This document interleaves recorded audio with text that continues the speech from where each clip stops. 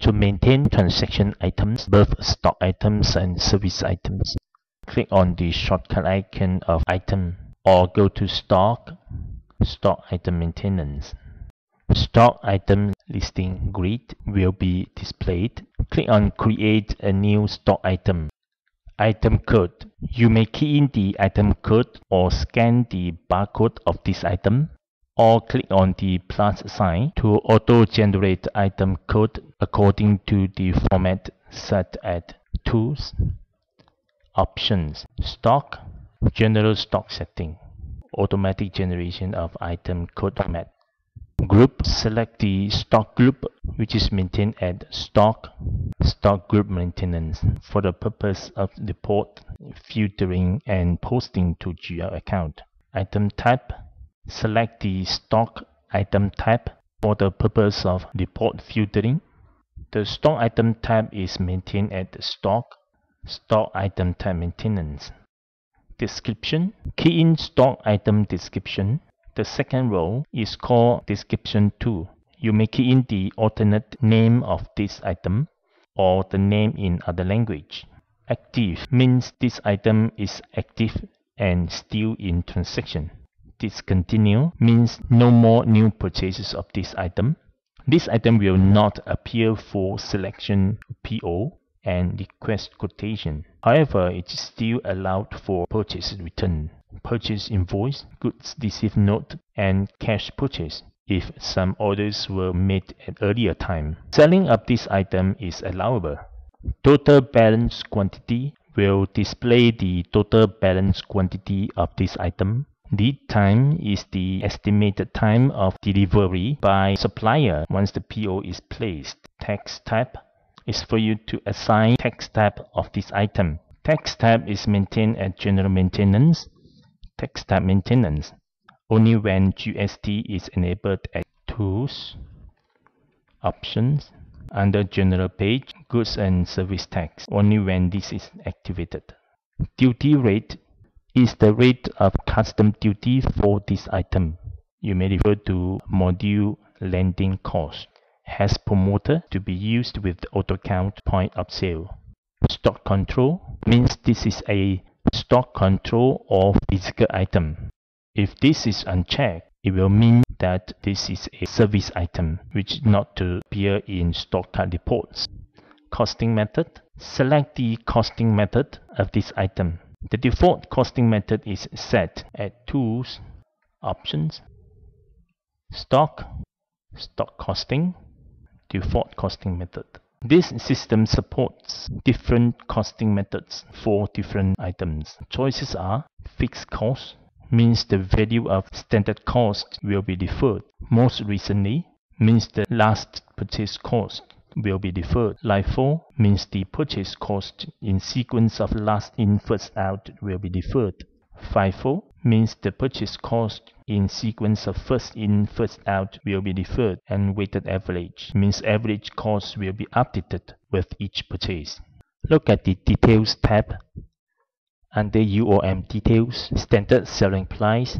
Key in a price. This price will be adopted in billing document if no other pricing policy is enforced. And for minimum, maximum selling price and purchase price, -1 means no control. You may key in a price and set the control at general maintenance, user maintenance, access right, system, behavior.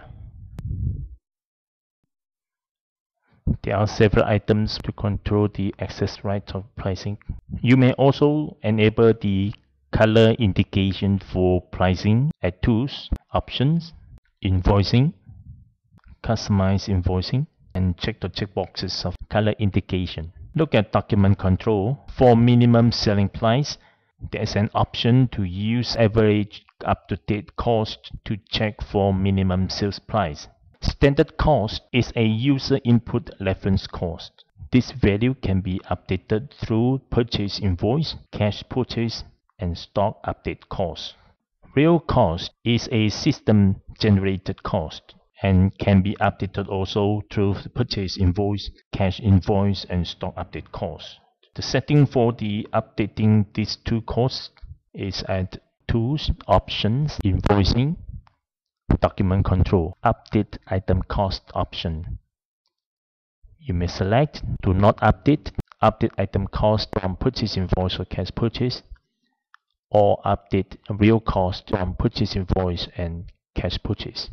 Up-to-date cost is the latest cost value according to costing method, and this is auto-generated by the system. If the costing method is FIFO, the up-to-date cost will be shown in costing sequence, including when it was free or when the cost is equal to 0. Stock level. Minimum quantity is the minimum quantity to be kept in the store. Reorder level is the stock level when replenishment is needed. This value should be higher than minimum quantity. Normal level, the stock level that is considered healthy. This value should be higher than reorder level. Maximum quantity is the maximum quantity that should be kept in the store. This value should be higher than normal level. Balance quantity is the current stock level. This value is auto-updated, and a reorder quantity is the quantity needed to be purchased when stock level hits the reorder level. Click on Others tab.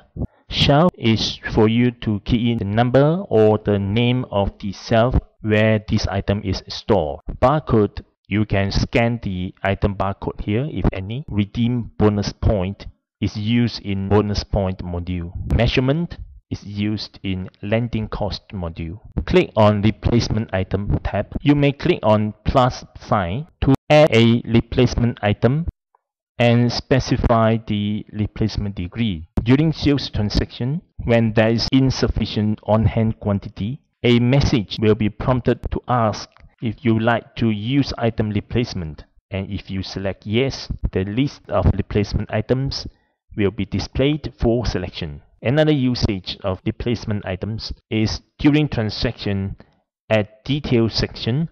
If you click on Show Instant Info and then click on Item Replacement, a list of replacement items will be displayed, and you may double-click on one of them to replace the highlighted item at Detail section. Click on the tab of Alternative Item Code. You may click on plus sign to add or scan the alternative item code if this item has more than one item code, including the barcodes. Click on Image tab, and you can click on Load Image to define the linking path of the image file.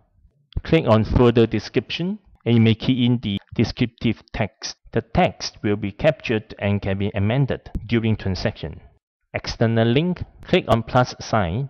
You can add a link to any file that contains additional information so that it can be retrieved easily. The Note tab is for you to key in plain text for reference purpose. To maintain the stock item opening balance, go to Stock, More Stock Maintenance, Item Opening Balance Maintenance. Define the filter options or just stick the default setting. No filter means to select all. Click on Apply Filter. Yes. The items that already have opening balances will be listed. Click on Auto Generate Opening Balance by Filter Criteria to show all items. Key in the opening quantity and unit cost for respective items. For those stock items with FIFO costing method, highlight the item and click on the Copy button. A new copy row is being inserted with the sequence number 1. Click on Copy button again. You have sequence number 2. The sequence number shows the priority in FIFO. You may repeat the step of copy row until you have sufficient rows. Then key in or modify the opening quantity and unit cost, respectively. To delete a highlighted row, just click on the Delete button.